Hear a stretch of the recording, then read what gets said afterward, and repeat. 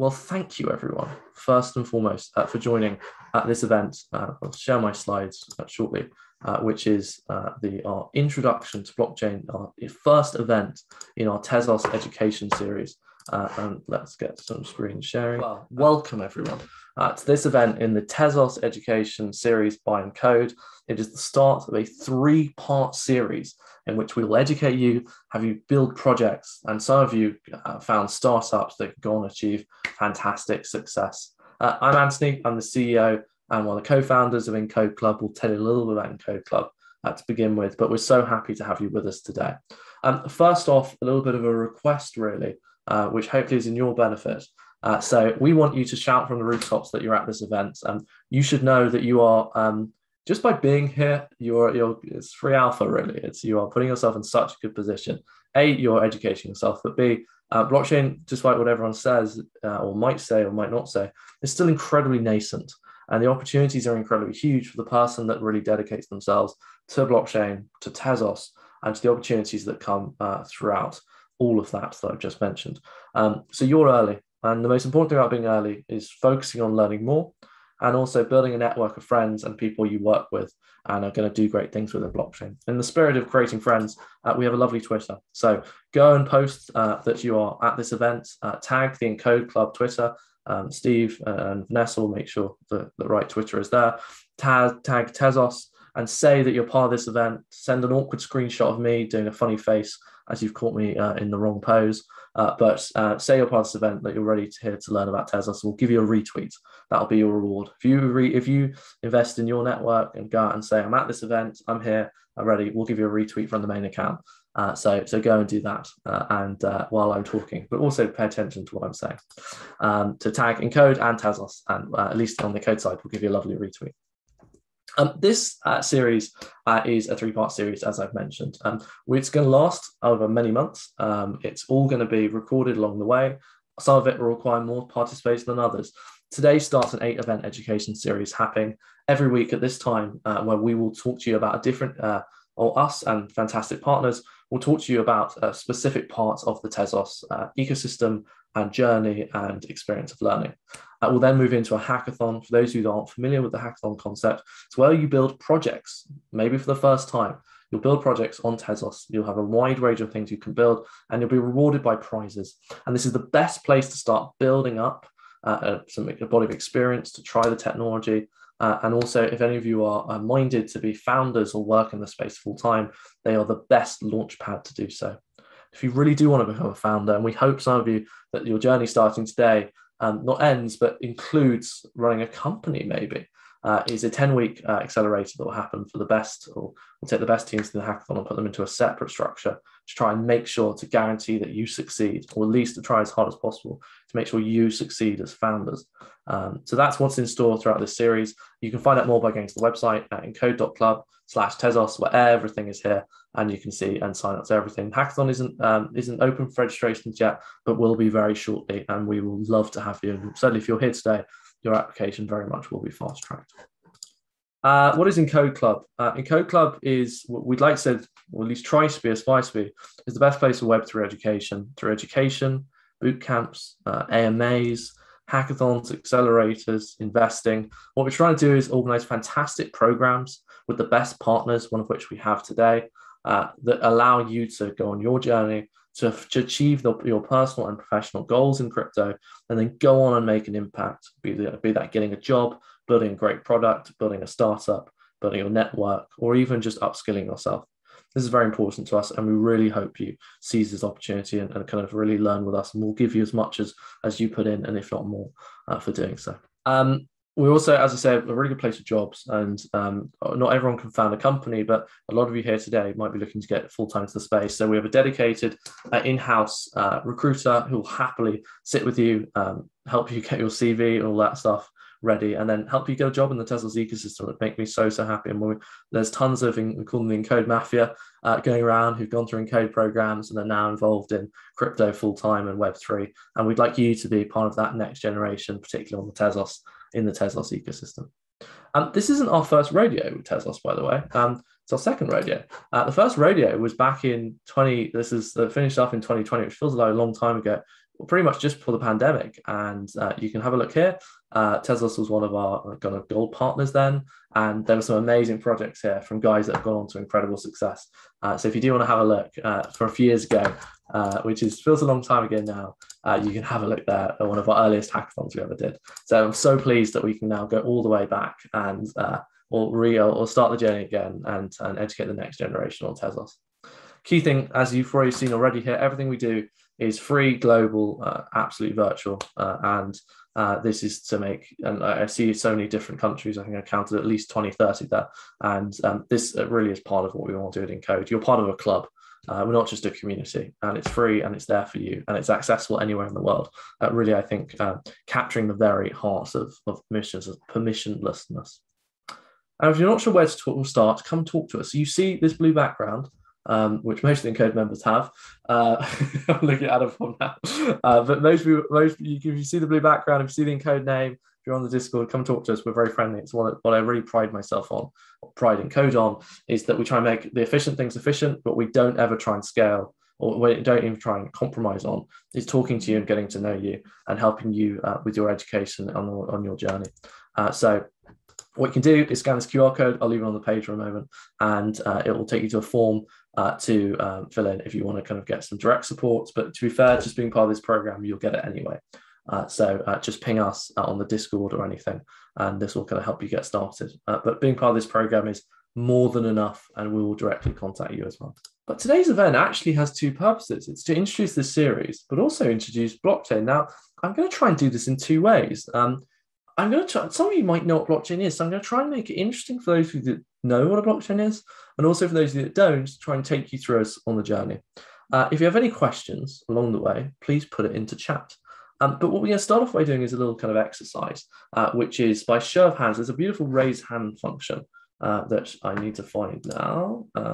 It's in reactions. You'll see I'm going to raise my hand. Where is it? Raise my hand. Do you see? Little hands up one.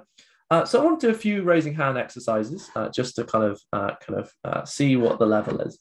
So first of all, I'm going to undo my raise hand. So first of all, can you raise your hand if you know what blockchain is? So raise your hand if you know what blockchain is. Okay, lots of hands being raised. I know we'll get some who are a bit shy, but loads of hands being raised. Okay, very cool. Keep raising your hands. If you know what blockchain is, it's good. Excellent. I love to hear this. Right, take your hands down. If you can, so if you click reactions and then lower hand, so you can lower your hand down, lower it down, lower it down, lower it down. And the second thing, guys, is how many of you know what Tezos is? No being like you're a decent idea or you're a holder of Tez. Okay, hands up if you know what Tezos is. Okay, fairly good. I like it. Any more? Good, fairly good cross section. Thank you very much. Excellent. And then last but not least, how many of you, so lower your hands, take them down. How many of you know how to code in some way? Any language, can be Python, can be MATLAB, it can be JavaScript, can be Solidity, it can be Michelson, it can be Go, it can be whatever it would be. How many know how to code? Okay, lots and lots of people as well. So good cross-section already. So it's always good to know what audience is, just so we can know how technical to be. And in general, I'll try and make this accessible as all events at Encode are, and we'll have some more technical events to come. So hands down, everyone. Oh, you can keep them up if you so want to, but keep your hands in the air, but actually you don't need to, so let's bring them down. So we talk about what is blockchain today and use it to talk a little bit about Tezos. We've got a proper hour-long introduction to Tezos next week. So this one is kind of really setting the stage for this, but also giving you a bit of a taste. We're going to cover different areas. Some of them I'm going to go into a lot of detail. Some I'm not going to go into that much detail and talk to you about what a blockchain is for first principles, really.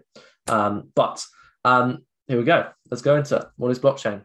Blockchain is well, hopefully all of you know to some level. Blockchain fundamentally is a ledger. It's a ledger that is, I'm going to go back a slide. A ledger that is almost like a database, a spreadsheet. It captures information. It's publicly accessible. But it's so much more than that. It's a ledger that's also a decentralized computer that we can all take part in. It's a ledger that can sustain potentially a cryptocurrency, as many of you know about. The possibilities are not endless by any means, but the possibilities are far more than you'd think a database can do, because it's more than a database. It uses some quite complicated concepts in the grand scheme of things, and quite complicated technology in order to do it. So the hardest thing you're going to learn today is cryptographic hash functions. I'm not going to go into the technically complicated stuff because we actually are going to go into consensus and all that later. But in general, what we're trying to do with a cryptographic hash function, which is with cryptography, is map an input and return an output in the most general sense. Specifically, we're going to try and map messages, transactions, and keys to an output, which is something called a hash, which is basically a very long kind of output of numbers and digits. You might be thinking, why the hell would we do that? Well, we do this because we are trying to make something that is hard to reverse engineer. That we put small changes to input result in something that's very hard to change once you have the output. Specifically, what we're trying to do is we're trying to basically keep a log of something that is going to be very, very hard to reverse later. I don't really want to go too much into the cryptography side because I don't want to scare you in the first message. But the first thing you have to know is we are not just making a spreadsheet here. We're not just making some simple database. We are doing something that is permanent and really difficult to change. And we do that with hashing and with cryptography. And those that are kind of cryptographers or are interested in minding that, we definitely put some references into chat that you can go into. But what we actually care about with a blockchain, or what the way to actually think about it beyond this kind of hashing and cryptography, is the most simple way to think of it is money. And let's think of it like this. So A owes B $5 for a pizza. A owes B $7 for a donut. B owes A $4 for a pretzel. A owes B $2 for a chocolate bar. If you add all these together, so A is clearly a very greedy chap, B likes pretzels, you get the fact that A owes B $10. But what does this mean? Why do we have this concept called money? Like, what does money even exist for? Why do we need to have this in relation to a blockchain? Why does this matter? Let's talk about that for a moment. Well, money originally existed as a means of exchange, because originally in times gone by, times very far ago, the only way to kind of trade something would be to literally trade it. So if I have 7 sheep and I want one of your cows, I trade 2 sheep for my cow. If that's the thing, that's the trade 2 sheep for your cow. If that's the kind of agreement we come to, and that's great. And maybe I sell a few pigeons for a pig. I don't know, all this, and it's great. But eventually you get it down to the problem of, well, okay, what if what if I don't have enough farm animals, or I can't physically move enough farm animals to trade something? And second, what if I want to do a trade which I can't denominate in 1 sheep or 1 pig and 1 pigeon? Very quickly, you find that you need some medium exchange. This is what money is fundamentally. It's a medium exchange, so we can value stuff and use it to trade with. So I don't actually have to physically give you like things that are real world objects that would be difficult to move. This is where money exists for. And traditionally, money was this physical thing. And with physical money, you can keep track of it very easily. Like if it's just a gold coin, I can hold all my gold coins, except when I can't. Eventually, you might have too many gold coins that you can't actually hold in one place. So I need to have some sort of representation of something else. I need to have some sort of way of saying, well, I have this money, but it's not with me right now, to be a security risk. Get these things called banks emerge. And banks basically say, well, I'm saying this person has $1 million. He doesn't need to hold $1 million on him at any one point. And that's cool. But do you think banks hold all of this money in one vault? Isn't that a big risk? Like, isn't that problematic? Why do we need to have money backed by something physical? So we get this thing called digital money. Money is like something is this virtually on a balance sheet. It doesn't exist anywhere physically. And this is great. But with a physical balance sheet, with a digital balance sheet, what is actually happening here? Well, a bank is basically saying, like in this list, that A has some amount of money and B has another. And when someone makes a transaction, they're keeping a log of this too. It's like a spreadsheet. It's like a database entry. It's saying, okay, A owes B $5, so he's going to pay him $5 for this. A has $5 less. B has $5 more. Great. But this is maintained by banks. And banks are great for all well and good. But why couldn't we do this process, which looks like maintaining a database? Why couldn't we actually do it with code?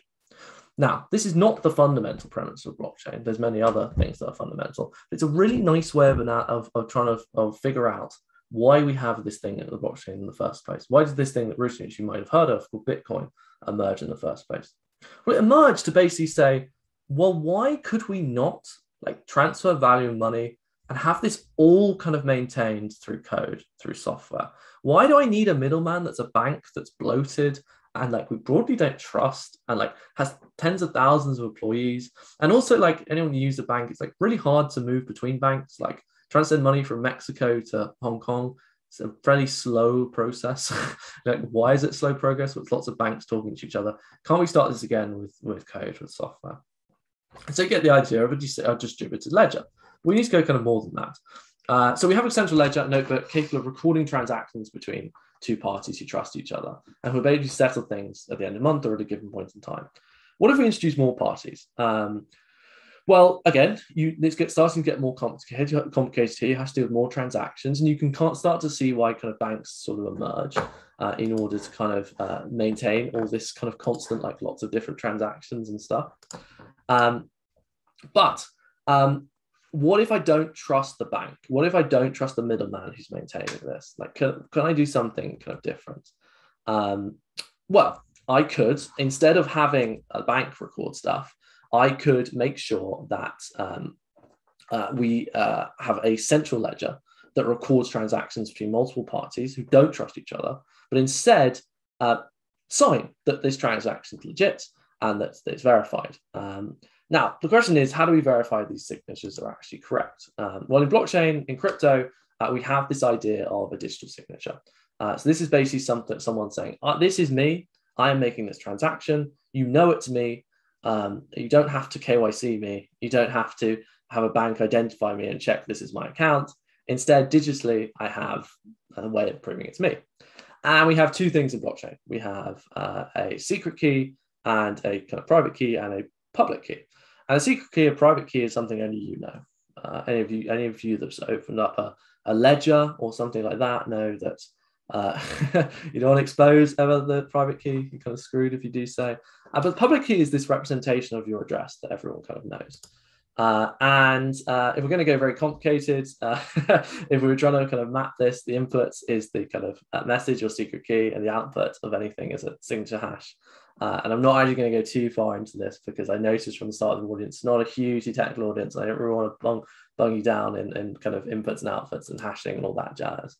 But anyway, the TLDR of all of this is we want to have a cryptographic secure way to verify that a transaction has happened and verify that it's happened with doing two things. One, without revealing people's private keys, and two, without relying on a central party to verify that this person is this person, and Anupam is Anupam, Anthony is Anthony, and this transaction is secure. And so we have this idea of a digital signature. Here, a central trustless ledger, which we'll kind of call a website, it's not really a website, records transactions between multiple parties who broadly settle at the end of the month. All these transactions must be digitally signed. But what if the same signature is applied to an identical transaction? So let's say you have 4 unique transaction IDs. What we actually want to do is make sure that every transaction is different. Because if they're not different, it's going to be very hard to identify who's done what. So in a blockchain, we need a way of doing this. And we do this with transaction IDs. Relative to my private key, it will produce a transaction ID that, without going too complicated thing, that is completely unique. So we get to the stage where we have a central trustless ledger recording transactions, settling at a given point, and they've been all authenticated by digital signatures. But how can we make sure this actually happens at the end of the day? Well, we want to avoid this thing called overspending. Now, overspending or double spending is a kind of quite important concept. It's basically the principle that makes all monetary systems work. And it is basically the fact that I cannot have the case, if I pay I start with $100 in my account, I cannot pay both Steve and Anupam $100 for this, and the system still work, because then I would have minus 100. So I can't, if the system is not able to recognize that I had $100, that I spent $100, and that I haven't spent it again, then the system doesn't work. So we basically need a way of constantly organizing, chronological organizing, and keeping in check. So what we're trying to avoid here is this thing called double spending. And so what we need to, if you can double spend, then your currency is worth nothing. And so we need to verify all these transactions are legit. And we need to then compile them in some way that their legitness is publicly accessible, and I all know this is true. So basically, produce a database, a ledger of transactions that we think are actually real. And there's some properties of overspending that you don't want to have. There's always, you can have money to move, and that you never have to cash out. You can fully transact within the system. So how do we make this happen? We do it broadly with smart contracts. Smart contracts take the cause and execute effect. If I pay $50, then move $50 from A to B's account. It's fully Encode. It operates automatically. Tezos allows you to use Michelson, Smart by LIGO, and Morley. What the net effect of this is that our central trusted ledger records transactions from multiple parties who automatically settle at the end of each month, and all of these transactions will be authenticated via digital signatures. And who maintains this ledger? Well, everyone has a copy of the ledger. Transactions are broadcast for everyone to record. A has paid $50. And rather than having a system where I go to the bank records the thing has happened, only the bank records it within the bank or within a state, within a given nation, we're going to try and tell everyone that the transaction has happened. This is the most important thing. And everyone broadly has a copy of a ledger. And transactions are broadcasted for everyone to see the changes that are made. We're basically shouting from the rooftops that A paid B $50. So let's look at what a blockchain actually looks like in this sense. Let's look at what's happening live. Doesn't Venmo do that? I'll come to that in a moment. Venmo is centralized. So Venmo, the reason why, what we're trying to avoid here is that one central party has to verify transactions happen. What we actually want is for everyone to see a transaction has happened, not have to trust one person who could be a malicious actor. Okay, so this is a blockchain in action. This is first an overview. We can see that different blocks coming through. We'll talk about what actually a block is here. We see these things called bakers. We'll talk about that. We can see how many transactions are happening. So in the last day, 348,000 transactions have happened. That's quite cool. Let's look at some stuff happening live. You can see that this is the latest block. You can see transactions happening. You see a block happens every 30 seconds. You can see people calling stuff. Stuff is happening live, and everything is public here. Everything is available for me to see. Everything is on chain. I can see what is happening block by block. I can see what's happened in the past. I can see everything that's ever happened. Look at this, sent this and sent that and sent this. This is just a particular block. Let's look at the last block. Look what's happening. Called an entry point, sent money, received money, sent money, paid fees. This is like a public thing I can look at and see everything that's happening. And that is so different to a kind of traditional bank account where in a traditional bank account, like I see I've moved money from A to B. I don't see where it's gone for that. Like I can't see what's in the bank. Can anyone think of any problems with everyone seeing every transaction? Just out of interest? Feel free to put into chat. No privacy? Yeah, good. Any other problems? Not the target. We'll come to maintaining the state net becoming a target. Okay. Tax issue. Okay, interesting. Good. Commission fees. Okay, all pretty good answers. So, and it's interesting. Oprakash says, everyone can see how broke you are. No one will give you a loan. I'm going to do some of these. They're actually quite funny. You can see how broke someone is, but just because they have one wallet doesn't mean they don't have another. So yes, you can see how an individual account is, but you don't know, you can't link this. And to answer Omprakash's thing, you don't know the real identity. You know their digital identity. Like I know their public key. I know their public identifier. What I don't know is who this person actually is. Sometimes people will have kind of domain names, but usually I don't know who this person is. So can anyone work out how you would tell? Okay, you can, strictly speaking, if you had perfect information. Well, if you were a government, you could tell who someone is. Do you know how you would do it? Where do you get doxed? Where does your identity get revealed? IP address? Not really. That's not in a block. And exchange, yeah, really good. KYC. So exchange, using most exchanges to go from fiat, which is normal currency, to crypto, and from crypto back to kind of normal currency. You need to kind of KYC yourself. You need to log in. You need to use like a password, an email, like a name.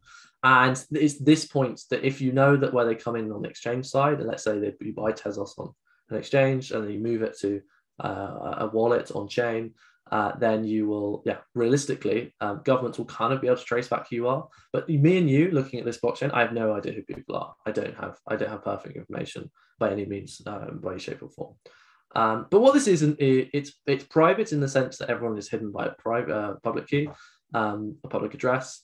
But what it isn't hidden by is, I could see, if I know that Steve is weaponized pixels.tez, I can probably figure out like what he's doing, how much he's worth, which is an interesting one. And there are blockchains that are designed to be kind of fully private, the likes of Monero and Zcash. But I've heard once that someone said to me that if the government figure out you're using Monero or Zcash, like, you are screwed. You're straight onto a list. Like a person to watch, because that one it really is. And blockchains are actually terrible for crime. Can anyone work out why? Why is a blockchain terrible for criminal activity? It's traceable. You can see. I can see the money movement. It's like an absolute disaster. So it's funny that people say like, "Oh, crypto is used for crime." Like, it's mostly, if it's not, I don't think. Well, I'm not in crime, but I suspect it's not. But it would be used because it's convenient. And it's not through the banking system, but like, it's like very obviously public and traceable. And if you're a government entity, and most government agencies do, you can recover quite a lot of, if I look at this, for instance, Bulgaria seized a ton of Bitcoin. And like, it just sits there. It's worth a lot of money. Countries do this all the time because it's easy to work out like where the money's sitting and where it's come from. So you can broadly follow the information flow. I mean, they had probably seized it from a mining rig, but anyway, just something to kind of bear in mind is quite interesting. I think you'd be far better using cash than anything crypto related for anything like crime or the same. Cool. So we talked about Ledger. Let's put it together where we are now. So blockchain is effectively a database. It's a database that stores transactions. We've used money as the example here. And we try and we need to maintain the sense that I am me, and I'm signing transactions, and I'm verifying that I'm making the transactions, and that these transactions are then broadcasted to everyone. This broadcasting part is the hard part. Like, it's kind of easy to say like, okay, this digital account is Anthony, and that digital account is Steve, and Anthony paid Steve. I can kind of see that. But like, how am I telling everyone and updating everyone? That seems like a really complicated process. Traditionally, you use something called proof of work. And proof of work, without getting into any of the specifics of it, I will make these slides available, basically says this: you do a challenge. And this challenge is to return a hash that starts with 30 zeros. What you're effectively doing is you're using your computing power to answer a challenge to get the reward of mining a transaction, which is great. And you are therefore investing computing power to do this work to be the one who gets to do the transaction. And if you're kind of broadly found out to be the person, you've done this erroneously, or you've not done it right, or you're trying to cheat, then you really, unless you've cheated perfectly, which is pretty impossible to do, you really are risking losing that work done, that time investment you've put in. So it's proof of work. Your reputation that you're putting on the line is the amount of time you're investing the reputation of the line is the amount of time you're investing to try and mine this transaction. You're competing at other people. So if you do it wrong, you've lost that money. It's just kind of a silly system. We'll talk about it in a moment when I put it that way. And so when people talk about blockchains being inefficient and very energy intensive, we're broadly talking about proof of work, which is that you have to do this kind of, it's neat and elegant, but it's stupid. It's wasting energy to do a transaction, and it's wasting energy for the person that even gets the transaction, but it's wasting energy for everyone trying to compete to do the transaction and kind of solve this solution first, which is linked to the users competing to find a nonce that meets the network's requirements. You have to basically kind of force it. You have to do lots of combinations. And you can check they've got the right answer because you just plug the nonce in and check if you want to go complicated about it. But I don't want to go too complicated for you guys today. The simple thing is you're doing a complex computational problem to try and get to the front of the queue to mine a transaction. And this is stupid in simple terms. It's elegant, but stupid.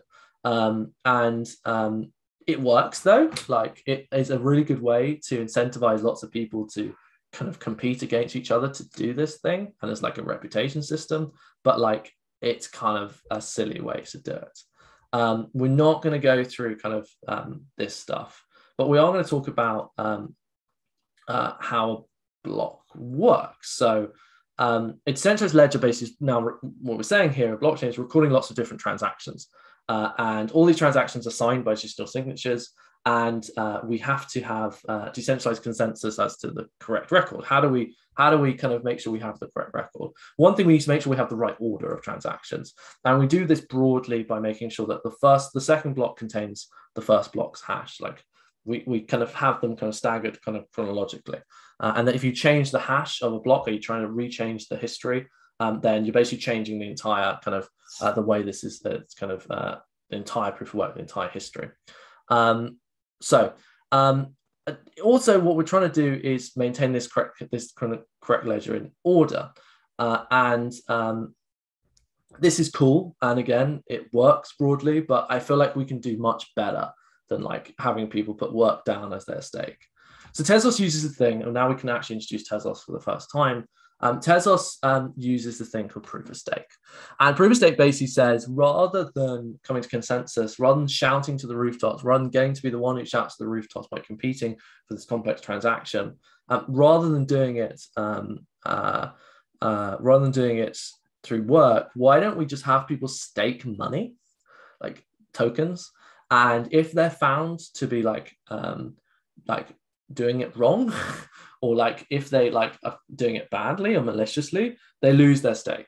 They actually only put money on the line, and if they kind of don't do it right, they're going to lose money. And we can see this. So Tezos calls this people stakers bakers, and you can kind of see who the best bakers are, and they're basically the ones that have the most stakes on. We can see here a list of public bakers, so public stakers. Why is this being slow? Yeah, so we can see that this part, like who staked the most. This person, Postdoc, has staked 33 million Tez, which is a lot of money, a lot of money. And these are the big ones kind of doing it. And I think this is a more efficient system because you're not kind of wasting work, but you also kind of still have a representation system in order to make sure that you are still a reputation to make sure that people are being good actors when mining transactions. And proof of stake basically means that the participants that kind of get to be the ones that shout it from the rooftops are chosen as a function of their stake. So basically, the more tokens you have, the higher chance you have of getting being able to kind of mine a transaction. And you don't just need to be the one kind of doing this physical act. If you don't have enough stake to participate, or you do not want to set up the needed infrastructure, you can just delegate your stake to other people. So these people, so P2P Validator doesn't have 30 million. It's basically has lots of people delegating to it and giving it money for it to run its node, for it to do baking, in order that it's a more efficient system. And you can see the minimum delegation here is just one Tez. So you can do that. And broadly, like, again, why is this better? So in a proof of stake system, a participant voting system is linked directly to the number of coins they have. So that's, as I say, if you have 100 coins, you can't really pretend you're 1,000 different people, or then trying to kind of maliciously attack a blockchain. You could pretend to be 100 different people with a coin, but you get over this by making the kind of voting power proportional to the number of coins they have. So effectively, all of what this amounts to is the people who we trust are the people with the most money delegated to them, either because they've staked a lot of money on the line that's their own money, or they've had it delegated to them, either people are making a bet that they are a good actor.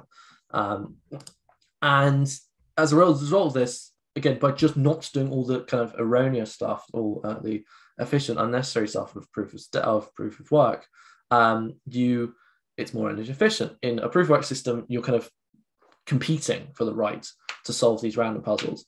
And in that sense, the more computing power someone has, the more likely they are, like which favors kind of people to accumulate computing power. And you see things of like mining rigs in places where it's really cool, or there's easy access to energy. So like Iceland, for instance, China. Well, China isn't necessarily cool, but you know what I mean. By contrast, a proof of work system revolves around the idea that the more coins you have, the more likely you are to create a block. And it's a system that Tezos was very early to, and most people are now following. And I think at the history of Tezos, Actually, I point you to a really good resource. So we had Arthur, who's the founder of Tezos, come and talk at Encode, I think about a year ago. I will paste that into chat now.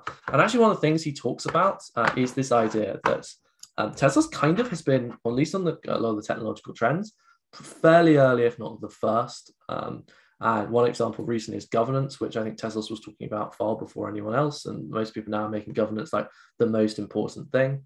But yeah, it's, I think, a very, at least if you want to kind of understand, not understand, but I think it's a very important kind of thing to say that Tezos broadly on the tech is usually one of the early ones to trends. Of course, it's a blockchain. It's a public. It's everything is open source on the blockchain. You can see the code. That's part of the principle of it.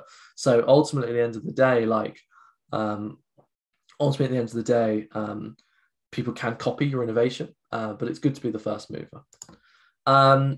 You then have this thing called Tez. So most blockchains have an inherent currency. It's kind of apparent from my earlier talking. In Tezos, it's Tez. And you have these things called bakers, which are the stakers that are listing transactions. And the reward you get, the whole point of a cryptocurrency, and the whole point of cryptocurrency is not to be money per se, not to be a medium of exchange. It is the reward for using the blockchain, for mining transactions. It's almost like a self-fulfilling prophecy. You have this thing called Tez in order to reward people for doing the valuable thing that is like doing stuff on the network, which they then have to pay fees for in Tez, which then gives Tez value. And so the whole point of this is not to create a currency. The whole point of this is to create not currency to be used as money to transact, pay salaries in, but to create a currency with the utility of using Tezos for smart contracts and the things we'll talk about in future weeks, building applications on top of this money layer, but also this money layer that you can do lots of good things with. We're not going to go into how you break a cryptocurrency. I will say this one thing though, the way you break it, as you can imagine, is by having the majority of the computing power, having 51% of the computing power. With big networks, this is pretty much impossible. At small networks, it is.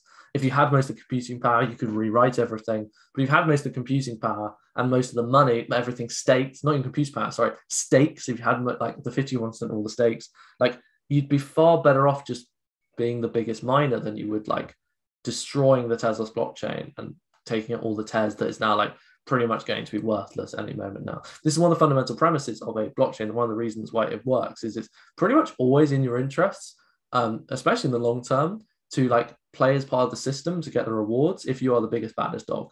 Either you've got the biggest stake, you've got the best computing power, all of this jazz. In this case, it's the biggest stake. So yeah, it's kind of hard, and you don't very often see, you're only really worried about a blockchain kind of having problems at scale if they're not decentralized. Decentralization here is not a quality, it's a necessary feature. It's a massive feature needed to make blockchains work, because if you don't have that, you risk 51% attacks by having too big actors, and people can't have confidence there's not going to be a 51% attack and that people are going to change the block history or run off with all the money. So you, by definition, have to be decentralized as a blockchain.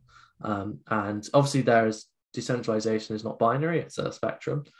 You can be quite decentralized, you can be less decentralized, you can be very centralized. I'm not going to suggest names here at all. Different blockchains have reputations for different levels of centralization. And this is a kind of design decision. We'll skip some of this stuff because I'm conscious of the time as well. So what is the end result of this like ledger of transactions? Is that it's immutable, it can't be changed. It's decentralized, which I said by design. It's immutable because like things are confined to blocks that are then signed and then hashed. Like this is quite kind of hard to do. It's immutable, can't be changed by definition. History is history. It's decentralized because we want people to not be big enough that they can rewrite stuff. It's secure. We use this thing called cryptography, which I've vaguely touched on. It's distributed. We're trying to not use intermediaries. And we have this thing called consensus, which is that rather than having to rely on a middleman like a bank, that we can rely on code and rely on this kind of consensus algorithm to share what the new things are, to share updates and to maintain this database. So I don't want to tempt too much fate ahead of next week. But what is unique about Tezos? Well, 4 basically main things. We already talked about proof of stake and delegation, which I think is a nice one. But maybe you're thinking, well, there's other proof of stake blockchains. Well, a few things. One, these blockchains are hard, big pieces of code. It's all public. Like I can go and I can look at Tezos on GitHub and see it's there. It's ready to play with. I can fork it if I so want to. But you don't want to with Tezos because Tezos has this thing called self-amendment. So governance is hard. If you're building like code that runs tons of hundreds of millions of dollars, billions, and you can build applications on, like it's not going to be perfect on day one. So self-amendment allows Tezos to upgrade itself without having to fork into two chains. And historically, there's been a lot that forked, like the Ethereum Classics, the Bitcoin, Cash, all these jazz. So self-amendment is allows for progression of the change. I think long-term is a really important thing. You've also got on-chain governance. You've got kind of these things called election cycles, which we'll talk about later weeks, that provide kind of formal and systematic way to reach agreement on proposals. And you can also think of formal verification, which is that Tezos does smart contracts in a particular way. I talked about the languages briefly earlier. And it uses this thing called formal verification, which is a way to prove properties about programs like smart contracts. I'm not going too much into that, but you should have an awareness of these when understanding Tezos. And there's some effect of this with a blockchain, and we'll talk about this later week, is that we might have this concept of Web3. And all of this is fun, all this is very esoteric, like how does a blockchain work? You move money. What is this all amounting to? What amounts to this concept you're going to hear a lot of Web3, which is basically a totally new way to engage with the internet, a totally new age of money, new financial primitives, protocols, things like Tezos that are built, that allow you to build stuff that have their own intrinsic currencies, a different way of doing identity, like identity linked to your kind of public and your public key that I own and I custodize myself. And also maybe this idea of at least individual autonomy, because we let the user kind of engage with the blockchain. It's in the user. There's no trust layer. There's no one you can fall back on if things go wrong. So all of this is maybe, and we'll talk about Web3 later, maybe a bit of a kind of new age. Maybe not.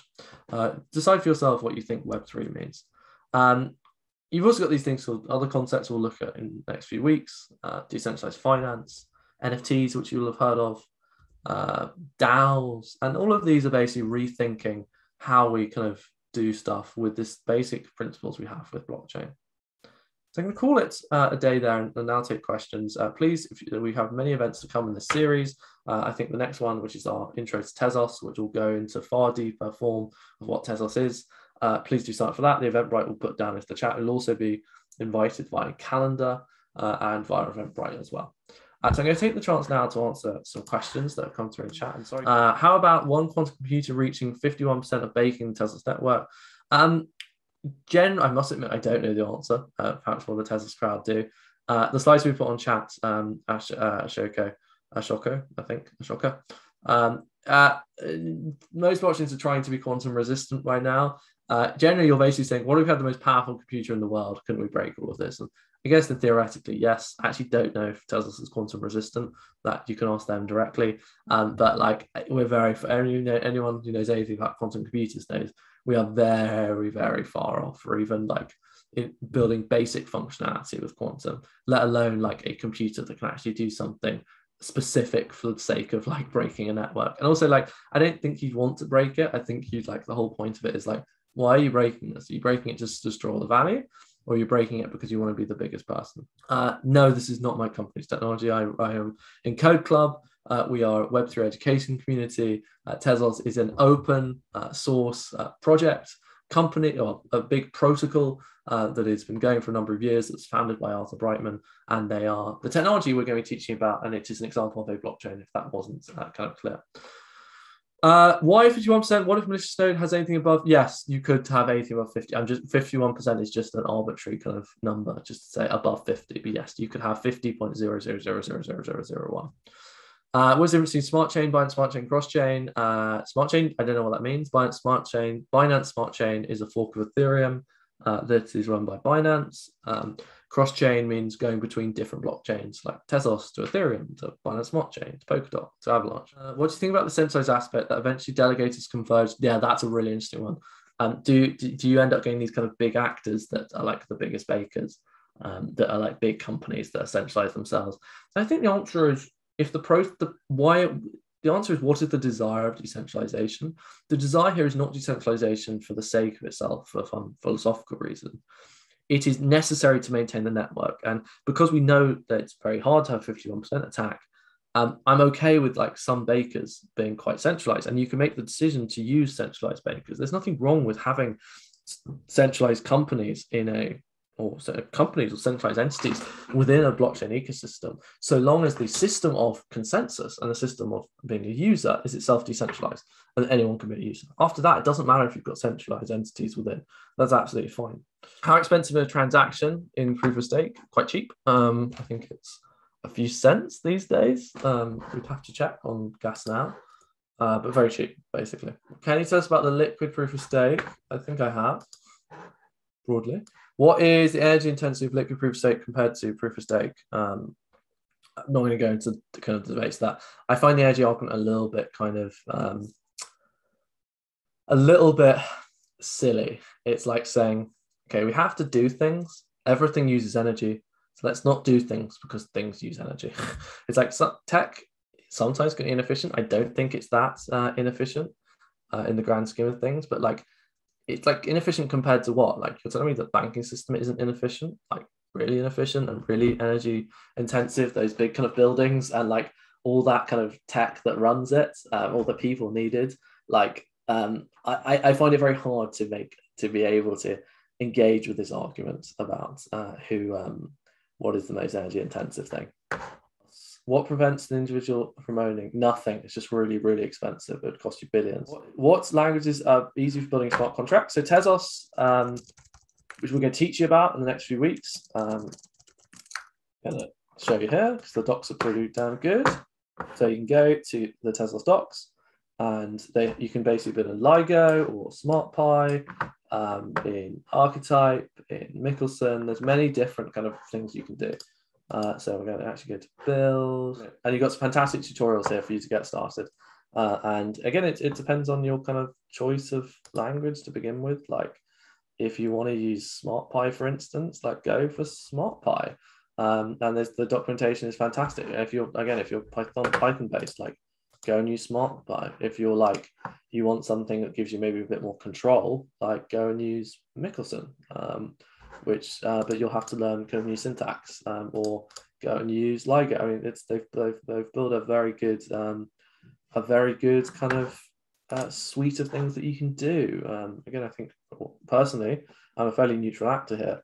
Personally, one of the reasons I like Tezos is they are always at the cutting edge of technology. It's quite clear at this point. Do you need special computers? No, it's software based, but I would advise something powerful and probably not run it on an actual computer. It'll slow it down. Good. Well, thank you very much, everyone. That kind of wraps us up, brings us inside the hour. We're really looking forward to seeing you next week for the Intro to Tezos event, where we can get starting our hands dirty. And I'd love to see all the great feedback as well. See you next week. In the short term, go and tweet about enjoying this event. Tweet Encode Club and Tezos, and we'll give you a little retweet for doing so. You'll also be for participating in this series. You'll be getting, depending on how many events you turn up to over the next 8 weeks, this is really important. You'll get an NFT. This NFT will mean something.